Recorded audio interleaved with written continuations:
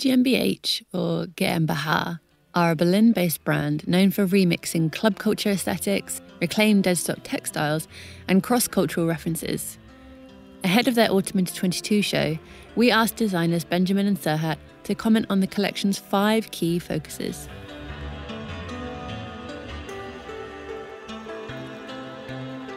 I mean, I feel like this collection contains a lot of what we've been working on in the past years, from silhouette to reclaiming materials to the club kids to the Muslim kid. It's kind of like an accumulation of all these references. I mean, I think when we started out, it was very much we wanted to do a lot of beautiful soft tailoring. We wanted to bring in some couture inspirations, a lot of this kind of mid-century couture continue the couture references. That we've been inspired by. And then we kind of put that together.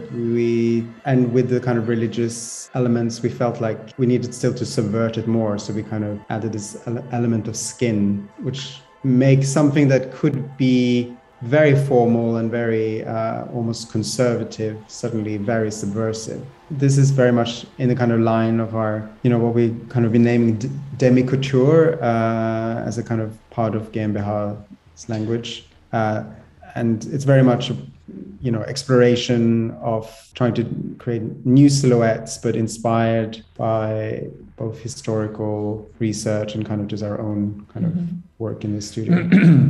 I think this collection also deals a lot with kind of a research on different silhouettes that could work for men. And especially in the Demi-couture range, we've explored more silhouettes than we did in the last winter collection as well. As you can see, there's a lot of like trouserless looks with just like thigh-high boots. The no trousers makes basically the kaftans into dresses or mini dresses.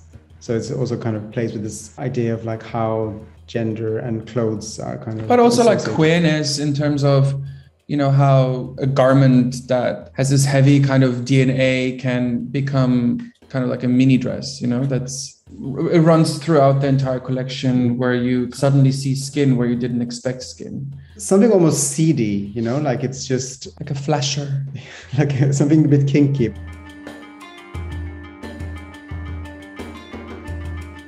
These ones specifically in black and white, they obviously kind of like hint on spats and galoshes, in the way, so it's very much this super formal, and also the colors. I mean, there's all these hints of aristocracy and bourgeoisie in a way, which are so kind of far away from our lives in so many ways, and I think that's kind of what we're attracted to. They also get these details of like distortion as well. So there's a disruption in the classic shape of the shoe, how you would kind of generally perceive it as a classic dress shoe, and then it combined with a mini kaftan, it just becomes something very, very kinky suddenly.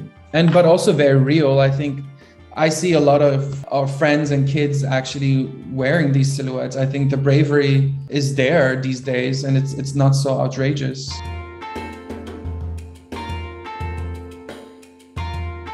The jewellery is done by Nyat Vu Dang. He's someone we've been collaborating with for the 2 previous collections as well. And and they're also all basically reclaimed from old jewellery, actually. Yeah, parts of it are cast and some of it is the stones are set. So it's a mixture of his work and combined with vintage jewellery. The pearls also play with the idea of religion as well. And praying beads. Praying beads. We have some rings with on his right hand with beads.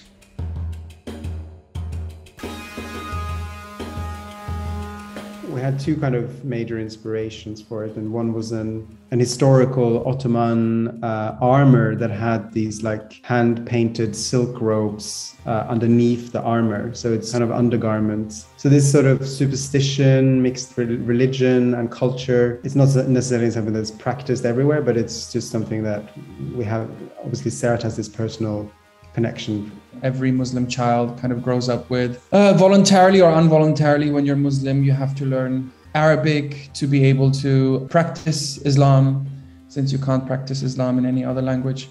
And my grandfather actually used to be in the village, the person who would write these scriptures for people for protection. And these would be worn like under garments or under uniforms for protection against the evil eye or anything bad, basically. That's digital on silk. The artwork itself is handwritten. It's by a calligrapher. Yeah, it's a Syrian artist who did the calligraphy. And then it's been scanned, the artwork, and translated. We wrote the text that's in it. So the safe from harm came from us. And then the other words says things like knowledge and spirituality and growth and wisdom. So it's kind of having this like spiritual but non-religious specific kind of connotations. A lot of people also connect fear to anything that appears Muslim or brown. So it obviously also plays with that a little bit. And we've always been quite forward